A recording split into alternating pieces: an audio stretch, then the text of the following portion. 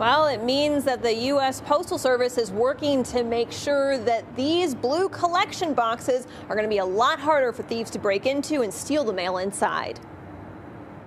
After repeated calls for change, we want to come to work, go home after work, and, be safe. The U.S. Postal Service is taking steps to protect letter carriers and make mail tougher to steal.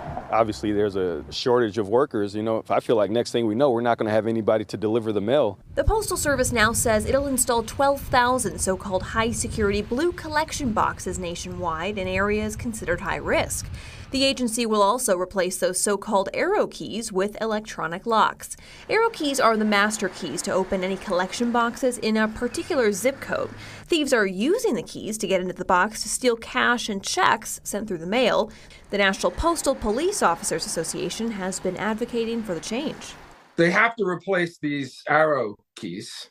It's the 21st century. Let's replace this antiquated technology and let's get some sort of electronic interface that can be deactivated, that can be tracked. And you have to put postal police back out on the street.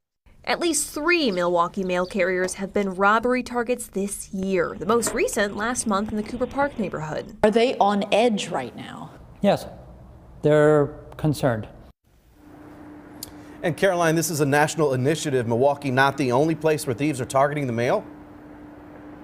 Right. According to the Postal Service, nationally, more than 300 letter carriers have been robbed this year. More than 25,000 of these blue collection boxes have been robbed as well, Derek. And we're working to find out if Milwaukee is going to be one of those areas that the Postal Service is targeting to harden up some of these postal boxes as well.